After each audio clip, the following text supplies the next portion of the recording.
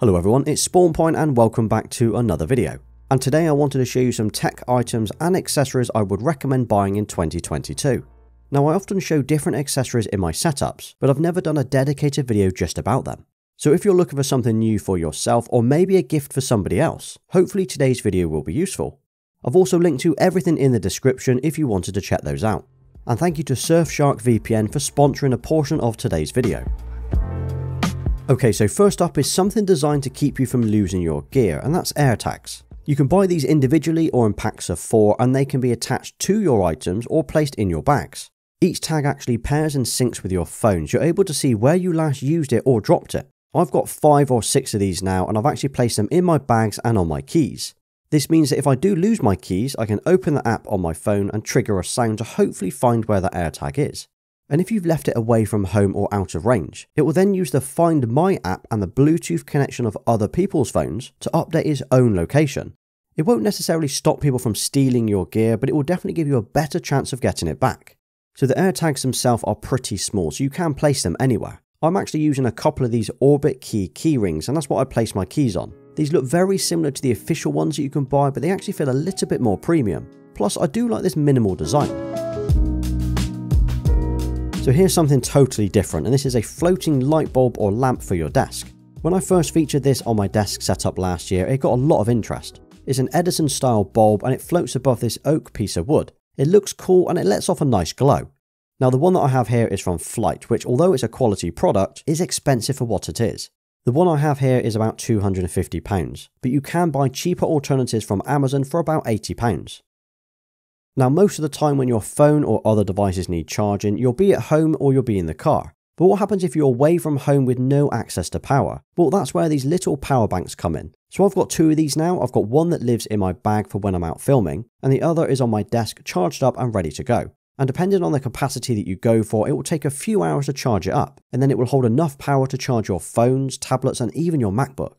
The one that I have here has 2 USB ports, so I can use it for a Type A and a Type C cable. Now these are perfect for days out, holidays, or as a backup when you simply cannot charge it from mains. They do range in price, but you can pick them up for about £30 to £50.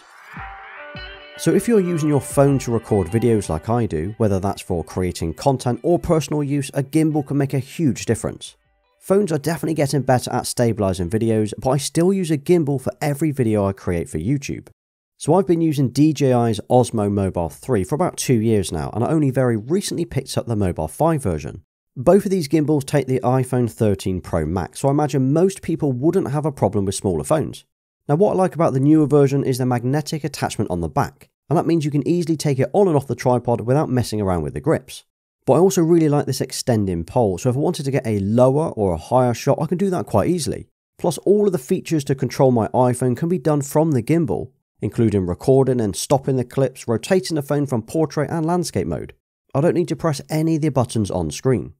On top of that, it means I can record so many more videos handheld without needing a tripod with me all of the time. I would definitely recommend the DJI range, but there are cheaper alternatives too, like the iSteady X. It offers a similar functionality for about half of the cost. Now you can never have too many external SSDs, whether that's for storing videos, documents or photos, or backing up your devices. I'm using loads of these SanDisk Extreme SSDs. I have shown these before in my gaming videos, as I use them on my PlayStation 5 and the Xbox Series X. Now the reason I like these is due to the small form factor. They are incredibly small and they fit into my pocket when I'm travelling. Plus I can store loads of these in my bag if I need to. They are fast and I can edit directly from these drives on my MacBook Pro using Final Cut Pro. They even come with a USB Type A and Type C adapter depending on how you wish to use it. On top of the external drives though, there's also the option to use internal drives, like with the PlayStation 5. I picked up one of these Western Digital SN850s for mine last year. This is the 2TB drive, but you can get any size depending on what you need. So for me, I think storage is one of the most important accessories that you can buy for your setups. Again, whether that's storing data or backing up your current devices. So following on from backing up your data locally, let's talk about privacy. And that's where Surfshark VPN come in, who have sponsored today's video. Now it doesn't matter where in the world you are, as soon as you go online, you are at risk of your data being compromised. Whether that's your location being shared or companies tracking every move or click you make, you definitely want to browse more privately. So I've got the Surfshark VPN app installed on my MacBook and my iPhone, and this means at a click of a button I have masked my IP address and my location. Not only does this mean I'm now protected from anyone knowing where in the world I am, but it also means I can view websites and apps not available in my current location. Take Netflix for example. There are always movies and TV shows missing depending on where you are. One account also supports unlimited devices, so if I wanted to, I could have my iPhone, iPad and MacBook Pro connected. And this is extremely useful when travelling too, as I can set my IP or location to the UK, regardless of where in the world I am. And this is ideal for checking my bank account or other UK-based apps that I cannot do outside of the UK. But here's the best bit. If you sign up today using my link and code SpawnPoiint, you will get 83% off and 3 months extra free. Now this offer is not available through their website, so you do need to make sure you click that link in the description and sign up today. I've mentioned this so many times in different videos, but adding lights to your rooms or your setup can completely transform the vibe. I have lamps and strips and bulbs all over the house that sync with my Google Home gear and speakers. I have a mixture of lights from LifeX, Philips Hue and Govee being the most recent lights that I've started using. So behind my TV, I've got their TV light kit, and that consists of an LED strip, optional light bars and a camera. These then sync to the picture on screen and give an awesome viewing experience. The camera is a little bit bulky, but you can have it placed on the top or the bottom of your TV. But the most recent lamp that I've picked up is the Govee floor lamp, and this is definitely my favourite light in the house right now. It works the same as the strips I've got behind the TV, with the ability of changing it to any colour combo you can think of, but it's in a really nice simple bar design. So when it's off it looks clean and minimal sitting here in the corner, but when it's on it looks absolutely awesome. This can be controlled via the apps. You can have it set to any theme or style that you'd like, but it also comes with a little remote control. And do you know what? This remote has been more useful than I expected it to be, as it means anyone can turn it on and off without needing to use the app or any voice commands. So whether you're into watching movies, listening to music or gaming, having a good pair of headphones can be a game changer for you. I've got a mixture of headphones now depending on what I'm doing, but here are the ones I would recommend most. First up are the AirPods from Apple, and these are the latest 3rd gen version. I often use these for listening to music from my iPhone or when I'm making phone calls. They sync with my iPhone and my MacBook, so the integration is pretty seamless when switching between them. As for the sound, they are very good for the size and the price, and the case they come in can be used to charge them too. And because the case that the AirPods come in is actually magnetic, you can use a MagSafe charger to charge it. And this walnut MagSafe stand that I've got here is actually from Grovemade, which is really nice. I have linked to this in the description along with the discount code if you're interested. Okay, next up are the larger AirPod Max. And these are an absolute beast, but if you're wanting something with bass, pure clarity and headphones rather than in-ear buds, these are incredible. Just like with the AirPods, they sync up with my iPhone, iPad and Mac, and as they are Bluetooth as well, you can use them on your TV. I'm still not a huge fan of the case that they come in, but they just hang on my shelf now anyway. Lastly are the SteelSeries 7P or the 7P Plus. These are still my favourite gaming headphones, and I have actually featured them in a few different videos over the last year. But these are definitely the ones I would highly recommend if you're into gaming on say the PlayStation 5 or the Xbox Series X.